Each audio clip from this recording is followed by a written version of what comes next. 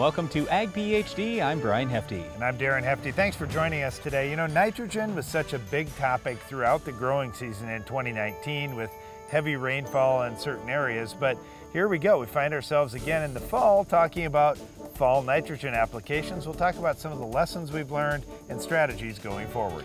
We're also going to discuss fall herbicide applications. Fall is a fantastic time to get ahead of the weeds on your farm. We're going to talk about what products to use and when to spray on your farm this year. We've got a tough to control weed of the week, but first, here's our farm basics.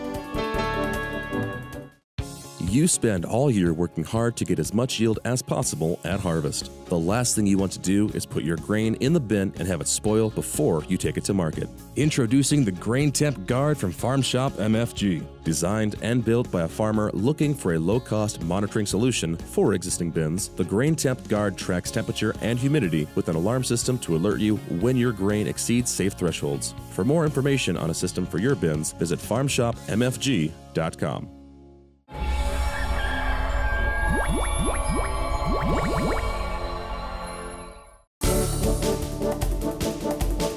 During our Farm Basics time today, we're going to talk a little about cattle grazing out in corn stalks.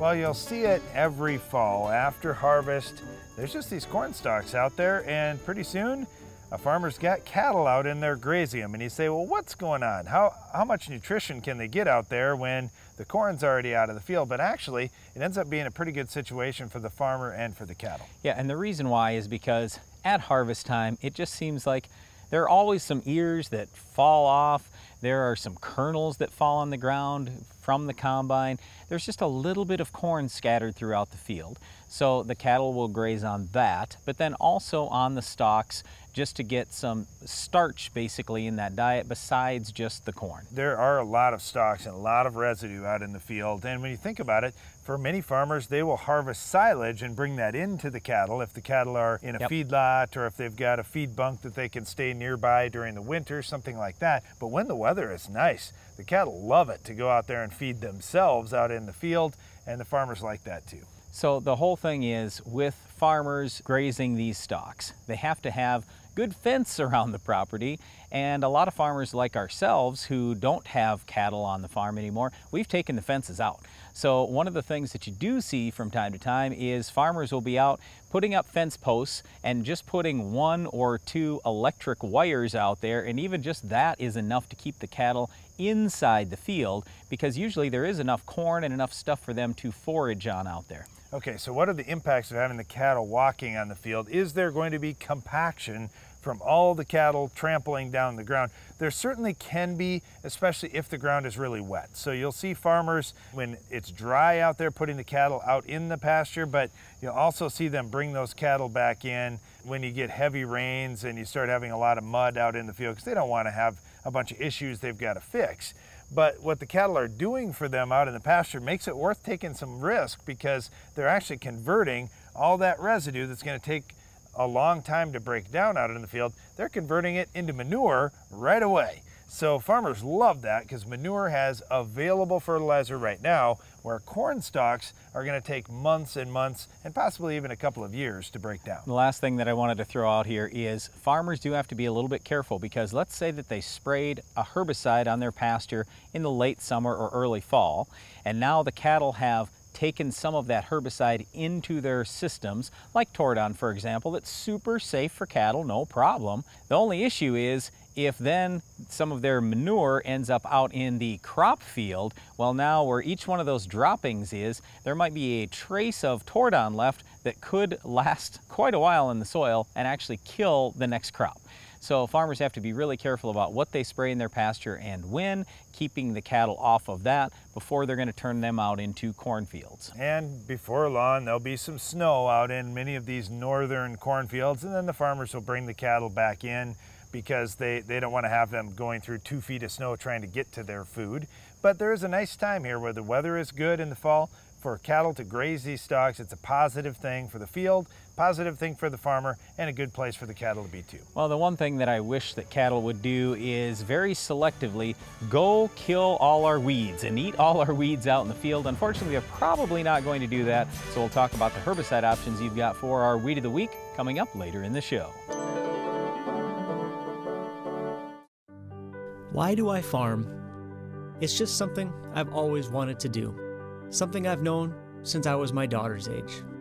I think about what kind of farm I'm going to hand over to her, about how I can make it more successful, more sustainable. I talk to other farmers, with agronomists and advisors to help me make better decisions, to figure out what's working for them and how to make it work even better for my farm.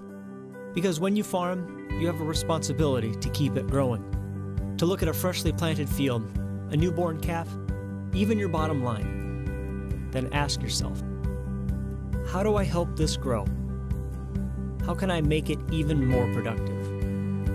I ask myself these questions every day, because no matter what I'm doing, I'm still a farmer.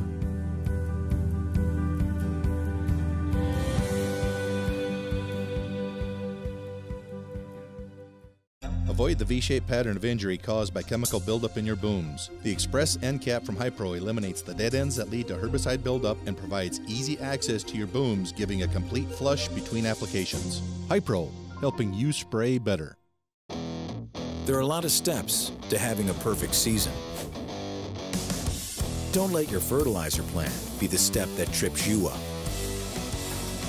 No matter when you apply fertilizer, no matter how, AgroLiquid has the experts and the products that'll help you move closer to your target and hit the bullseye.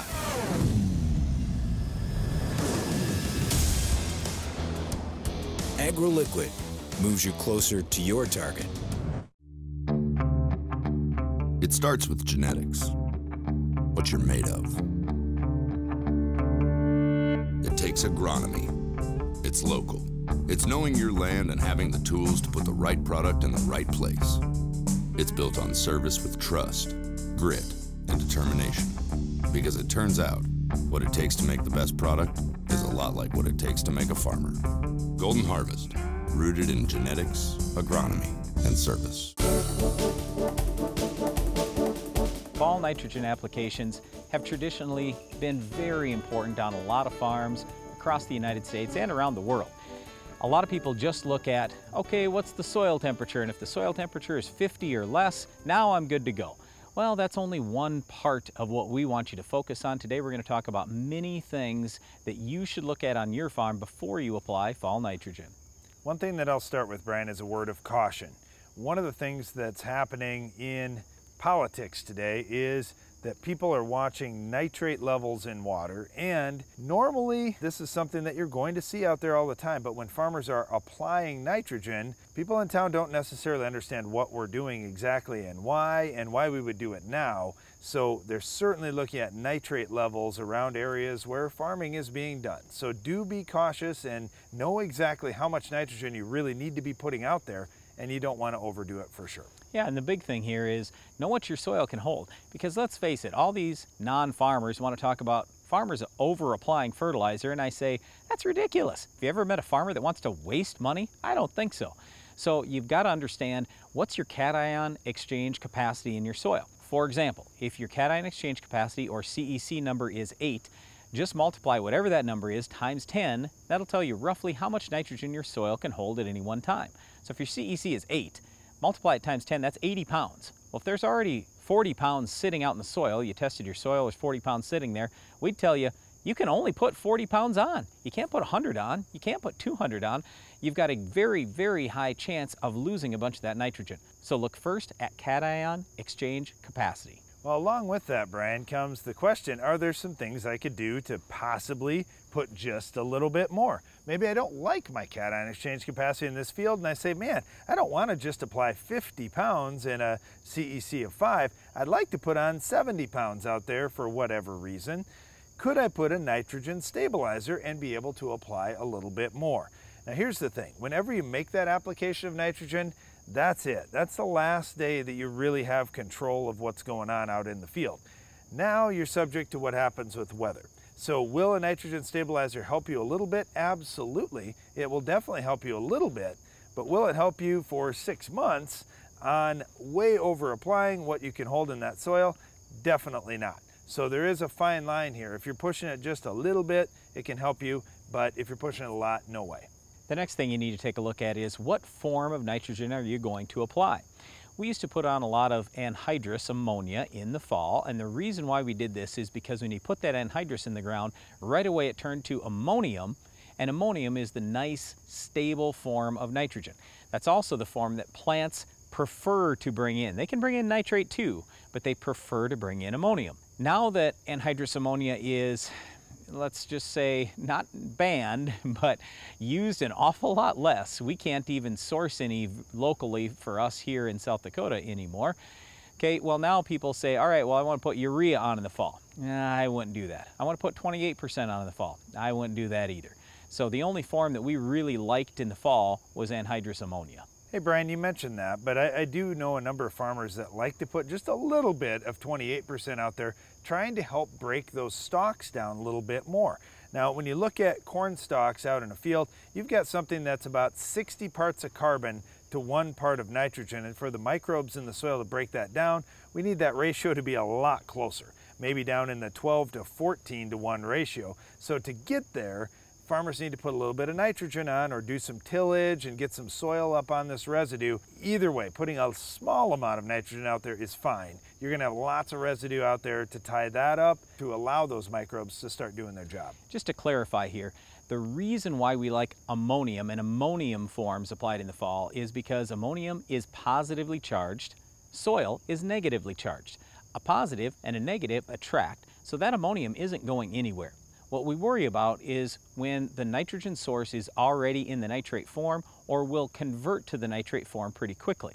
Nitrate can leach pretty easily, and the reason why is because nitrate is negatively charged. Your soil is negatively charged. A negative and a negative repel, so that nitrate can flush out of that system pretty quickly. And again, the big thing here, and the reason why we're talking about this today, is we want you to be ultra careful about all your fall nitrogen applications so you don't lose it. It's an environmental concern, and certainly it is a worry for your pocketbook. We don't want you losing money. I've got 2 last points here. First of all, never put fall nitrogen out on ground that can flood. You just, like Brian said, have to be ultra conservative about this. If you've got some ground that's high and dry, that's heavy ground, sure, you can put some fall nitrogen out there, but just be cautious about that. And then the last thing is, if you say, well, hey, I just want to eliminate that job in the spring, I want to get everything all out there in the fall, boy, I would really caution you here. We've got some heavy ground. We're in an area of the country that normally doesn't get a huge amount of rainfall. I don't like putting everything out there. It just limits your choices down the road, for one. If you say, boy, I can't get corn in on time, now I'm going to put soybeans in and I've got a full load of nitrogen. I don't really like that very much. The other thing would be you just do have a risk of some loss. So getting a portion of that nitrogen out is great. Putting a huge amount of nitrogen out there and trying to cover your whole needs with a fall app, I think is pretty risky. Well, once again, we just really encourage you with fall nitrogen applications. Obviously, you got to look at the form and when you're going to apply. Try to apply as late as possible in the fall, but look hard at your cation exchange capacity number and don't exceed 10 times your CEC for your total amount of nitrogen in that soil. That's kind of the limit. That's certainly our limit for what we would ever recommend to you. We definitely have some limits on weeds as well. We don't want to see any of our weed of the week out in the field. Can you identify this week's weed? Mother Nature doesn't always cooperate. So when conditions are right, be ready with genuine Case IH parts from Titan Machinery. Only genuine Case IH parts are engineered to keep your equipment running at peak efficiency when you're running around the clock. Don't risk your bottom line with off-brand parts that don't meet the same standards. Visit your local Titan Machinery dealership today to find out why genuine Case IH parts offer the best value and performance for your operation. I need results, so I choose the one system I trust to take weeds down and keep them down on even my toughest acres with the kind of yield potential that helps keep me in the black to deliver my kind of results season after season. I choose the Roundup Ready Extend crop system. I choose results.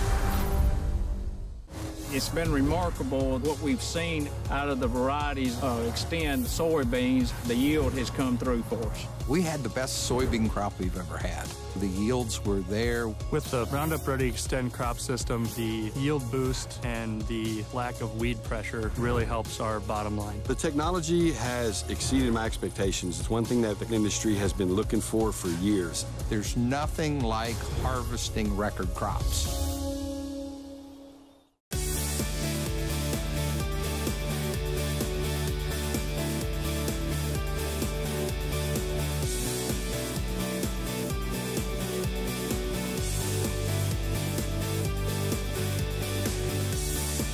Tough, precise, efficient. Strip tillage with the Soil Warrior brings the future to your farm. Learn more at soilwarrior.com/agphd. Seasons, weather patterns, pests, weeds, diseases, new trends, tools, and technology. While farming as we know it continues to change, NK helps you take on these new challenges by consistently maximizing your profit potential. Every acre, every single seed. NK Seeds, delivering technology, genetics, and value. Ask your retailer about 0% interest on NK corn and soybeans, available now through February 21st, 2020.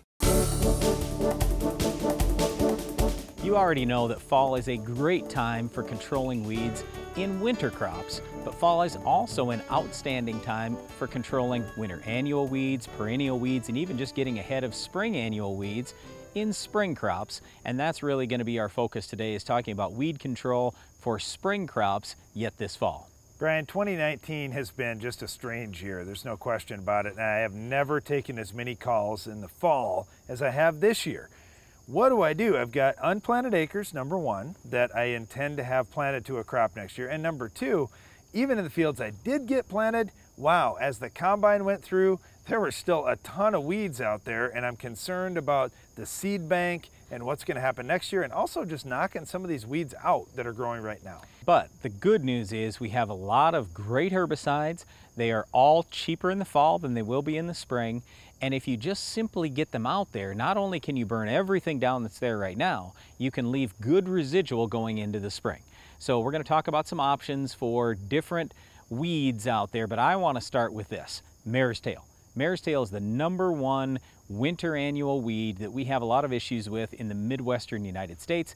And in my opinion, it's easy to control. You can go out there with a quart of Banville, you will wipe out 100% of your mare's tail as long as you're spraying a week or two before your first hard killing frost.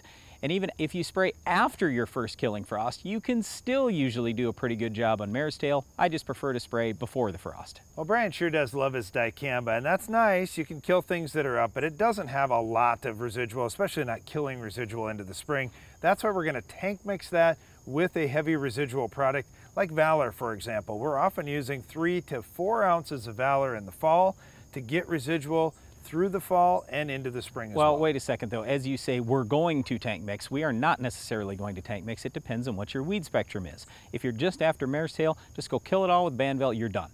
Okay, if you're worried about spring kochia, spring water hemp, weeds that are just out of control in the spring, then yes, throw some Valor with it.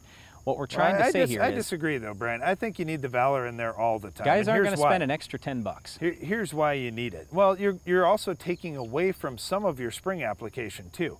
But I think you need it because you're going to have some late emergers that come up. And let's face it, if we get a long fall, and in some areas, it's really early fall right now, and there is quite a bit of growing season left, you're not going to even have enough residual to carry you into late November. So you do need to have something in there. Yep, and again, I'm going to disagree. It just depends on your situation. You might not. On our farm, where we had no-till, and it was just mare's tail and dandelions, we wiped them all out in the fall. Everything was perfectly clean in the spring. We had no Valor. But yes, if you're in a little bit of tillage, you've had a disaster in the past with kochia and these other weeds, or if you're by further all south, means, get some Valor in there. Yeah, that's the whole thing. And I would say this, if you haven't ever done a fall treatment, you're like, I'm considering doing this fall treatment. If you're in the state of Nebraska, this is a no-brainer. You have to do this. You have to have that residual in there. And if, again, like you're thinking along Brian's lines, I don't know if I want to spend that money, just do it on one batch. Do a 40-acre batch and leave the other 40 acres of your 80-acre field with just a straight Banville or even with nothing, and then compare in the spring. I think next year you're going to do all residual product out there like a Valor along with your dicamba or 2,4-D. The biggest objection most people have is, oh, I don't have enough time to get this done in the fall.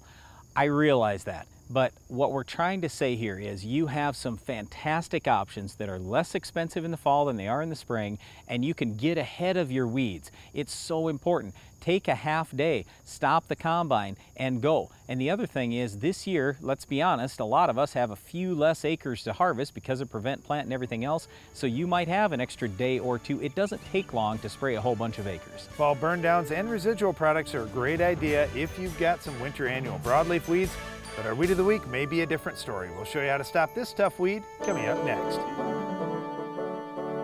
The Weed of the Week is brought to you by Corteva Agriscience, Agriculture Division of Dow DuPont.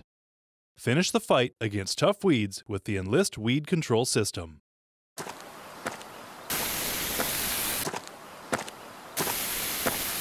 Weeds are tough, but we're tougher. With unrivaled weed control, reduced drift, and near zero volatility. So, who's tough now?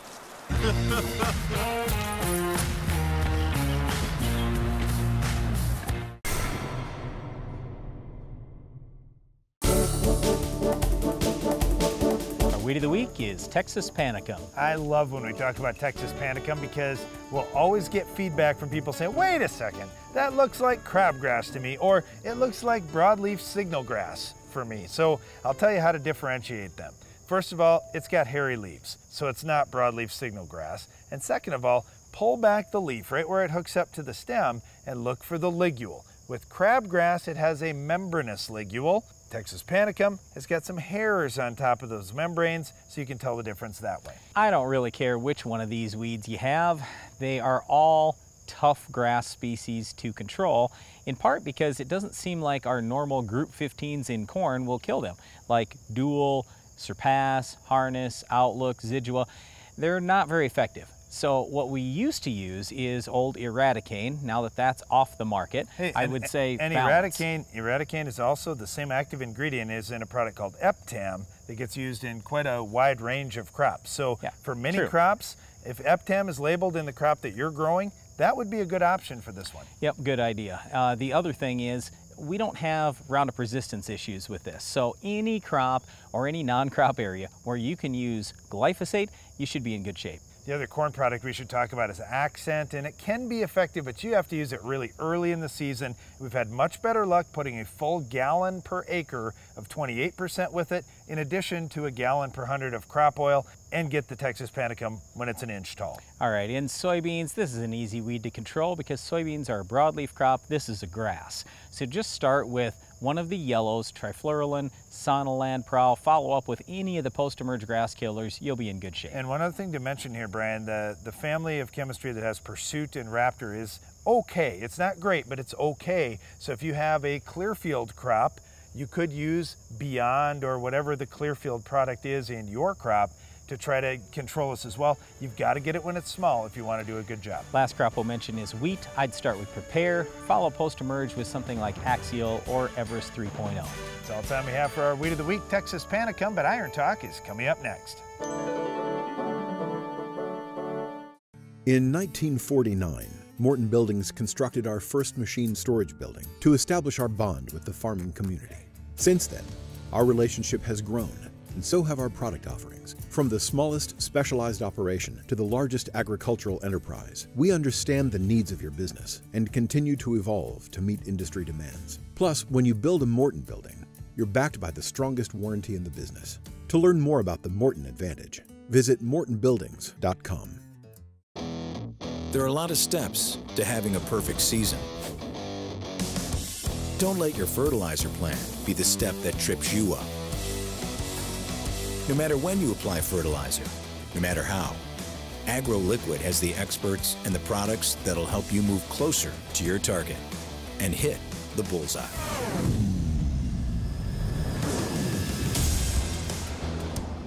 AgroLiquid moves you closer to your target. Do you feel like there's never enough time to get everything done before planting? The window for spring work is quick and unforgiving. Give yourself the upper hand with the ProTill High Performance High Speed Disc. More and more farmers agree the ProTill is the right tool for springfield conditions and heavy residue management. Zero maintenance bearings, independent disc technology, oversized pins and bushings allow the ProTill to handle whatever field or conditions you can throw at it. Degelman High Performance Equipment. More choices, more money. With Bayer Plus Rewards, you choose from our broad portfolio of high-performance products. Earn more money on the eligible products that are right for your farm. And use our new portal to see your purchases, track your rewards, and decide how you want to use them. Visit mybayerplus.com to sign in and start earning. That's the advantage of more control in your hands. That's the plus. If you're looking to expand your farm's grain handling, you want everything to be fast and efficient. The Quick Belt from Norwood Sales is your all-around grain handling solution. Our conveyor-based system uses an 18-inch belt and a 10-inch tube, which minimizes seed damage while moving more than 10,000 bushels an hour. That's fast enough to fill a semi in 6 minutes. Plus, our hood is designed to gently direct the flow of grain straight down, keeping your crop in condition. Keep your grain and your farm moving with the Quick Belt from Norwood Sales. Iron Talk is brought to you by Case IH.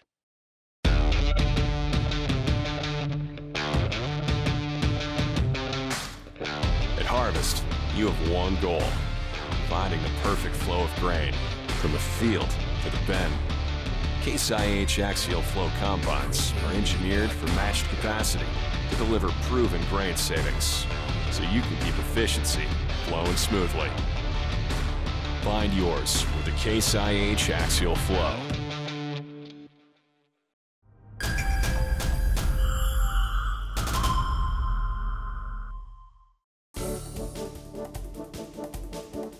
Downed corn is frustrating to combine and creates some issues even after harvest. I'll discuss why it happened and what to do in today's Iron Talk. If you had some corn go down this year and possibly even drop some ears, that's a tough situation. Now you've got to prep that field for the next crop and make some plans to avoid it happening again. Here are a few observations from downed corn this fall. Long stalks laying every which way are a challenge for many types of operations.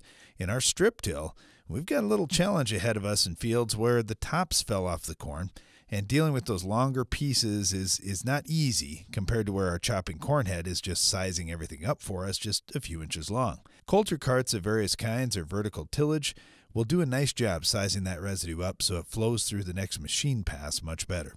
Anthracnose stalk rot was really bad this year again and impacted a broad geography across the country.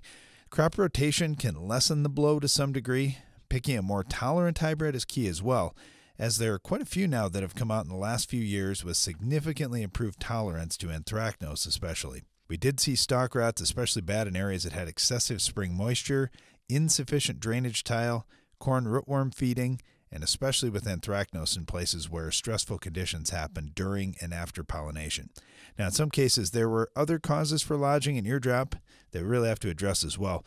Planting populations this year, I've never seen a year where we had so many people overplant the conditions. And if they're too high for the fertility levels in your field, you're going to have problems. So as you're running through with the combine this fall, watch what your yield is and compare that to your planting population. If your yield per 1,000 seeds planted is less than 7, you likely overplanted. Make adjustments to your fertility program and your planting populations going into next year to avoid a similar fate. And if you got corn out in the field that's down right now, make those fields your next priority to get done. That's all for today's Iron Talk, and now back to the show.